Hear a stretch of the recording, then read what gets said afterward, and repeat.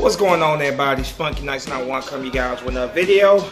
Coming at you with my Eagles Packers post-game video here. Eagles getting the victory by a score of 34-28 in what was a very wild game, you know, that came down to the very last play, literally.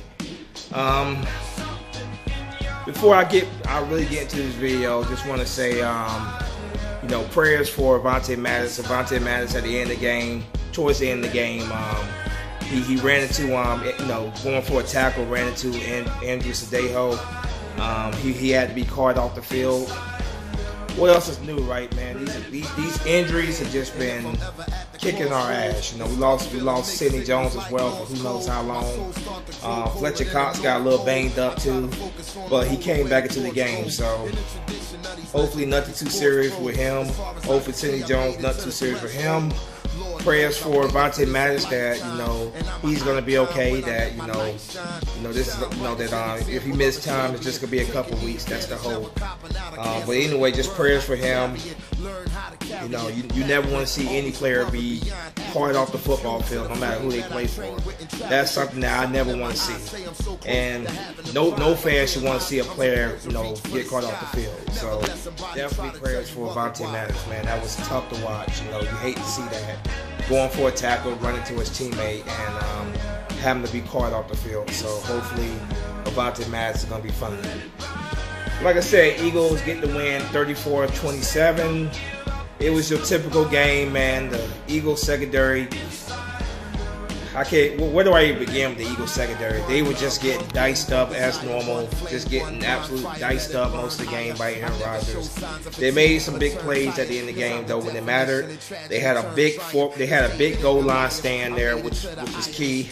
And then the very last play for the defense, they got an interception off a deflection.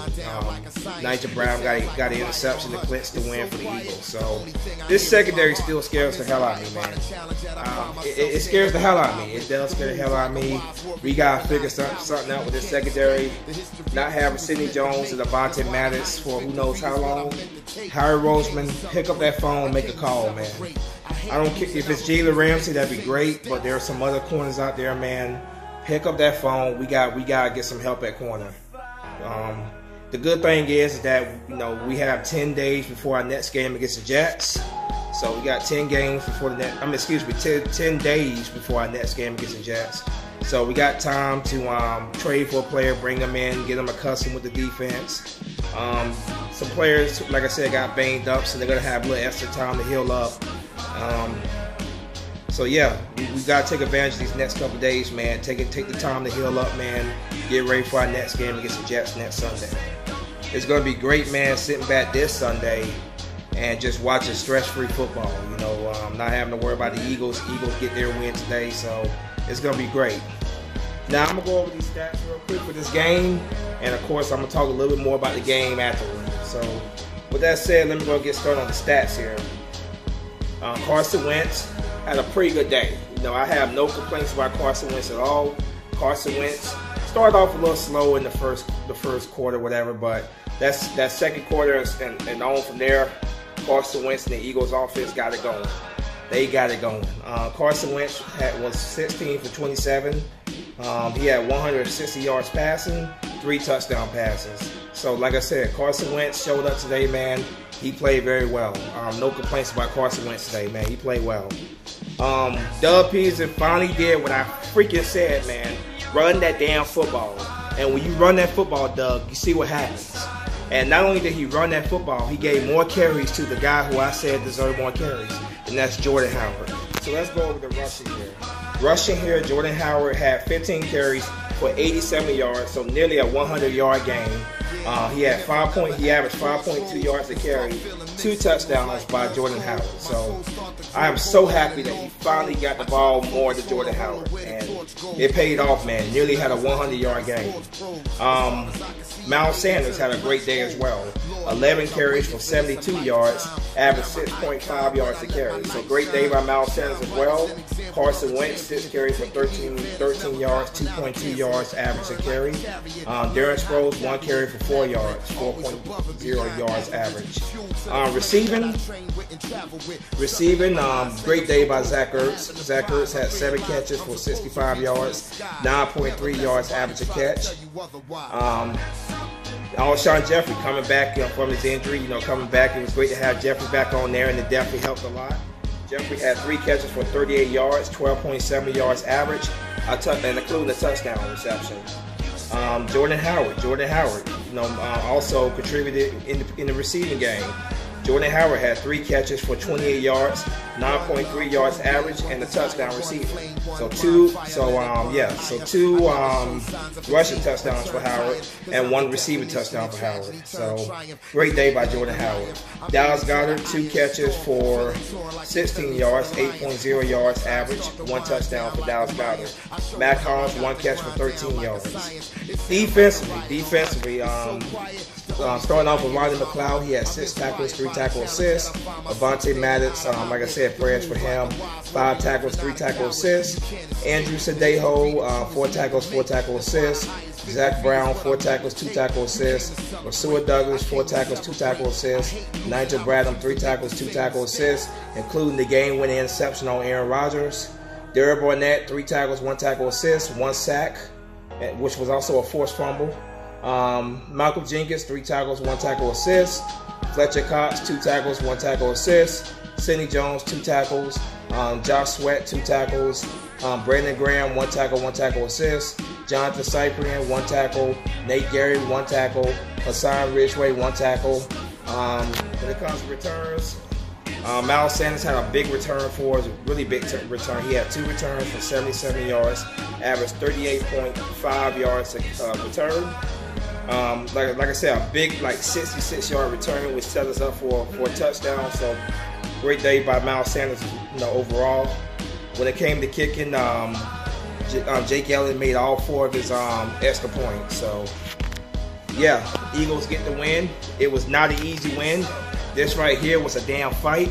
Aaron Rodgers would not make it easy on us. It came down to, like I said, the very end, man. But the Eagles, despite the injuries, despite these damn injuries catching up with us, man, these guys refused to give up. They stuck in there, and they got the job done. Like I said, I'm very concerned about this secondary, losing Sidney Jones and Avonte Maddox in the same game. Then you have Ronald Darby, who's going to be out for who knows how long. Pick up the phone, Howie Roseman. Pick up the phone. I don't care anymore, man. I would love to get Jalen Ramsey in here, but we need help. We need help right now. Pick up that phone. Pick up that phone. Make a call to fix this secondary, man. It was not good at all with those guys, so we got to do something, man. We got to do something to fix that secondary. Offensively, I'm glad this offense got together in that second quarter and so on. The defense was struggling for a lot of this game. The offense is what kept us in this game for most of this game. Like I said, Carson Wentz did his thing, man. I can't say anything bad about Carson Wentz at all, man. Carson Wentz showed up to play. It was a little slow in that first quarter, but he got it together, man. And this offense started getting in the rhythm. And we, I think, if I'm not mistaken, this was the first time at halftime this season that we actually led. We went to halftime with a 21-20 lead, and we never gave a lead up after that. We went with a 21-20 lead at halftime, never gave it up. So the Packers started off this game, getting a touchdown in the first quarter, and you think to yourself, oh my God, it's gonna be one of those damn games for the Eagles, isn't it? But once we took that lead, man, we never gave it up. So I'm proud of these boys, man, with everything that, all the injuries and stuff that plagued them, man. They were resilient. They got the job done. I picked the Packers to win this game, but I told you guys, man, that I'm picking the Packers to win because the Eagles have to go out there and show me. They have to go out there and play well, and before I pick them again. Overall, I'm very happy with this win. We need this win. After 2 straight losses, it was a tough couple weeks for us, Eagle fans. We're 2-2 right now. We have a game against the Jets in 10 days. We go win that game, improve to 3-0. 3-2, whatever. And if we get a little help from the Saints, the Cowboys hopefully will lose on our Sunday to the Saints. Hopefully, that will bring us within the game, whatever the division. So. This season, they're still playing football. Let it go, man. It's only week 4. I have not given up on this season, but like I said, this team had to go out there and show me something. And overall, man, it was a great team win. With all the obstacles and injuries and stuff that's been bothering us this year, it was a great team win. I thought Doug Peterson overall called a good game. Overall, good game. Thank you for finally giving Jordan Howard that football. I've been saying that all year. Jordan Howard, I like Miles Sanders. You guys know how I feel about Miles Sanders. But Jordan Howard needs the ball more. What was the point of trading for Jordan Howard if you're not going to use him that much? I'm glad that Doug Peterson finally started giving Jordan Howard that football. And the results on the field show that when you give him that ball, man, good things happen for your team. Miles Sanders did his thing as well. Those two guys, man, I think it'd be a great two punch, whatever. Then you can throw Sproles and Clement in there as well, man. But running that football, man, especially with a team that is dealing with as many injuries as we are currently dealing with, running that football takes a whole lot of pressure off of Carson Wentz. It really does. It takes a lot of pressure off of Carson Wentz when you get that strong running game going.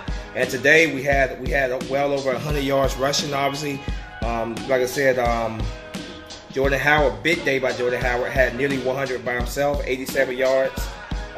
Miles Sanders had 72 yards. So we had a very good day running, wearing down that Packers defensive line. So I'm very, very happy.